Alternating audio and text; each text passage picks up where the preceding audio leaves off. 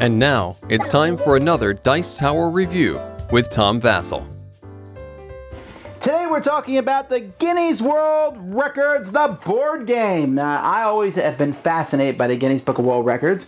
I've never understood why people needed to grow their fingernails to 13 feet long or so on, but there are some records that are interesting. I always like records of collections. I suppose we would have the record for the most video reviews of board games.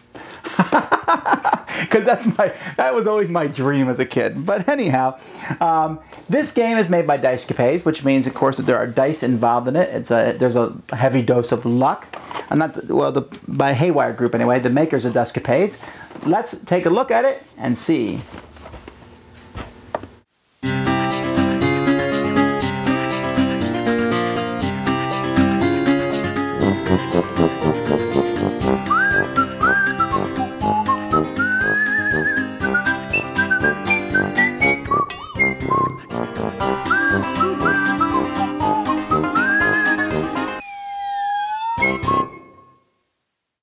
There's a lot that comes with this game. We have the game board, we have game pieces, we have decks of cards, we have World Guinness Record chips over here, we have a certificate, a marker, a stack of cards. There are dominoes that come with the game.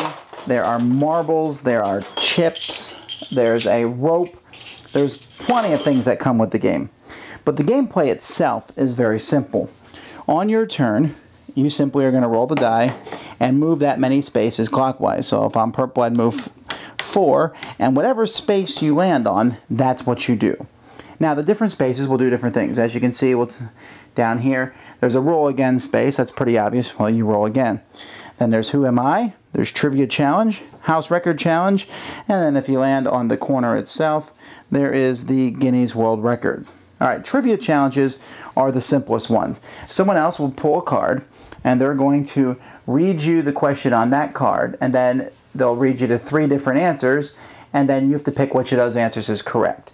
Now, sometimes one of the answers is silly, so it's kind of a between 2 answers, but maybe not. Even then, you still have a 1/3 chance. And here, for example, it has a fun fact. Oh, this side has no fun fact. But like, for example, here we have the Oscar goes to the man who holds the record for the oldest Best Actor winner. And who is that? Henry Fonda, Spencer Tracy, George Burns. And of course the answer is Henry Fonda. And again, one of the answers may be absolutely silly. But you read that to the person, they pick it. If they get it correct, they're going to get chips, and each space on the board shows you how many chips. So that was a trivia challenge, and that will give you 1 chip. Who Am I will show you a picture of somebody, and you will look at these people, and then it will ask you, someone will ask you a question about them, like, what's the world record? Longest hug, closest embrace, or most awkward moment? Again, one or more of the answers may be silly, so sometimes you can logically determine what the answer is, but then it tells you more about it. And so it's kind of an educational game because you learn about these records, and seriously, who wants to hug for 24 hours? But so that those give you 2 chips. They're better than that. Then we have the House Record Challenge. Now there's only a few of these cards, and each of these cards has you do a different challenge. For example, this card makes you take the deck of playing cards that comes with the game, and as far as I can tell is only used for this purpose. You turn over 10 of those, you have 30 seconds with a timer included in the game, and you have to memorize them. Someone else, after 30 seconds, you turn them over, and you have to guess at least 7 of them. Another one will be tying knots in a rope, and then someone else has to untie them. Or another one is taking all the dominoes that come with the game, and I think there's 24 of them, and standing them on end. Another one is dropping chips and making them all touch each other. And each time you accomplish this record, if you accomplish the record the certain amount they want you to, you'll get 3 points. And then you can also put your name on the board here and with your initials, and so you can keep record from game to game. I was like, aha. There's no TV here because, well, that's none of your business. All right, so the last spaces are the Guinness World Records. And these are actual world records that people hold, and they want you to try them. Like, this is the fastest mile hopping, and instead of you doing what the person did and won the world record, because that's impossible, you have to just do something like this. Hop on one leg for 30 seconds, and if you do it successfully, then you will get the Guinness World Records gift certificate. Gift certificate, just certificate. This certificate is being passed around from player to player, And the reason you want the certificate is because this is how you win. To win, you need to get a certain number of these chips, and like let's say a 4-player game, you need 20 of them. And the certificate, the first person to do that is the winner. So you can go around and get piles of chips, and that's all well and good, but you better land on one of these spaces at some point and successfully accomplish a challenge. Many of these challenges are physical, but some of them are mental or verbal or what have you. And that is how you play this game. It's heavy. Yes, I know it's heavy. It is a heavy-ish game, although the gameplay itself isn't heavy. It's your typical roll and move, but with different things. Let's see what the kids think, and then I'll give you my opinions on it. What did you think of the game, Holly? I like it because the pictures are, some of the pictures are like gross, but some of the pictures are like fascinating, like the giantest big burger. Oh yeah, would you eat that hamburger?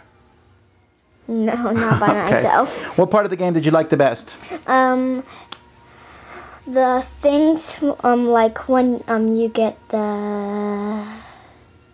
Like the rope and the dominoes and things? Okay. What do you think, Amy? Get up, weirdo! I didn't like it that much because mostly I didn't like the truth and trivia questions because they just bored me out and I didn't really like them. But I did like the action cards that we did. The tying rope, my dad is not a good tire. Okay, that's not the point of okay. Melody, moving on. Ooh, shorty. Ow! All right, next. Melody, what do you think? It was a really fun game at first, but after a while it got kind of boring because you're just doing the same things over and over again. All right, well, you know what? All three of them said exactly kind of what I thought. The trivia for the game is interesting for a little while. Those are fun. The doing the things, the cards, the dominoes, the moving marbles with your fingers, whatever, that was fun, and I wish they'd put a lot more of that in the game, like quadruple the size of those cards and had more of those. If you're playing the game, going to 20 chips is probably a little long. I'd say 10 or 15 chips. Otherwise, the game seems to drag out forever and ever, and it has that whole Trivia Pursuit thing. Doesn't matter if you're doing great, you need to land on the spot that gives you the certificate or you cannot win. So it's an activity. I almost would keep this and use the trivia cards and stuff outside the game and then play the game and just do the activities.